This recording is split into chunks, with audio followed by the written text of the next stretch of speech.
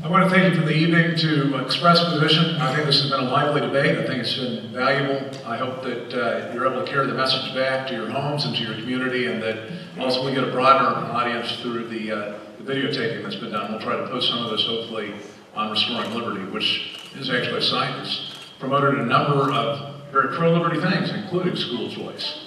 I want to first mention that, I think we have an opportunity here not to opt for crumbs, but to actually go after something that could restore this country. I've known Meade for a long time. In fact, I was an attorney, almost 20 years ago. Would have been around 95. I like Meade. I genuinely like Meade Treadwell. I do. He's a nice guy. He's much nicer than I am. I don't think he has a good sense of humor as I do, but you know what? I'm not going to vote for Meade. I'm not going to vote for Meade because we don't need nice guys in Washington, D.C. We don't. There are so many pressures hitting us right now, and we don't know when the shoe's actually going to drop, but at any time, it could. $200 trillion future unfunded liabilities, $17 trillion of debt, and the club just keeps spending and spending and spending. And it is a club. When you have 23 vote against the debt ceiling increase. But you know what? There's light on the horizon. People like Mike Lee and Ted Cruz are out there sounding the alarm. Single-handedly, Ted Cruz changed the debate on Obamacare.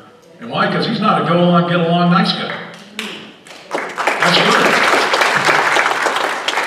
good. He's the type of guy that will sit there and filibuster as long as it takes. When he was filibustering, and we put out a press release in support of it, one of the things that our team was talking about, Joe, if we were up there, what would we be doing? I said 3 times as long. And my team that's almost as sleepless as I am, and therein lies the reason why I said George Bush and not George Washington earlier, for those of you who caught that. The fact of it is that we will work tirelessly for you. This is not for some game or to go to Washington, D.C. I hate Washington, D.C. I'm not going to buy some nice little house out there and get comfy.